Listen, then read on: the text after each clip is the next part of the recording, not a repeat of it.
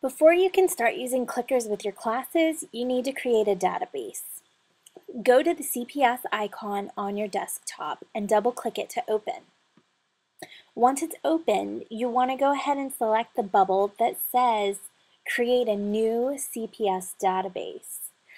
The database is where your clicker quizzes and your reports are going to be housed, so you're only going to have one database. You want to name this database something that you're going to remember, like your last name and clickers, and you want to go ahead and save it under My Documents. Once you've done that, click Save and wait for your database to load.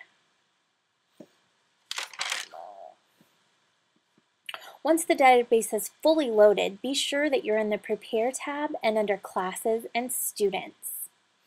For your clickers to work, you'll need a class. So click on the green plus and then click Class.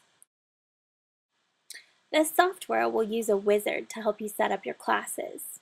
First, you need to select K through 12 because that's the type of clicker that you have. Then hit Next. You do not want to register your CPS clickers online, so select No and Next. On this page, all you need to fill out are the fields for your first name, your last name, and your email address. And then go ahead and hit Next.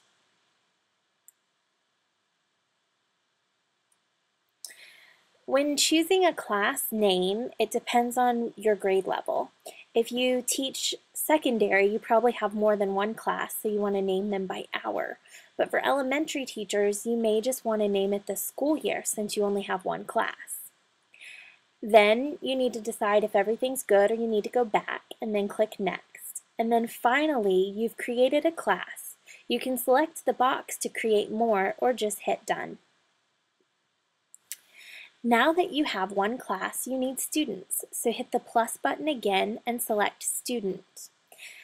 Now you want to hit the Return button or Enter until you get the number of students that you need, depending on your clickers.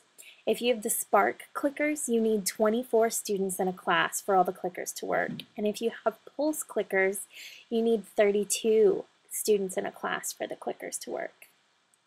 Then you can go back and add your student's name as desired, or you can just leave them with a number and the students will know what number to use for each clicker. And now you've set up your database with a class, and if you need to rewatch this video to go through those steps again, that's what it's here for. Next, we will get started on integrating clickers.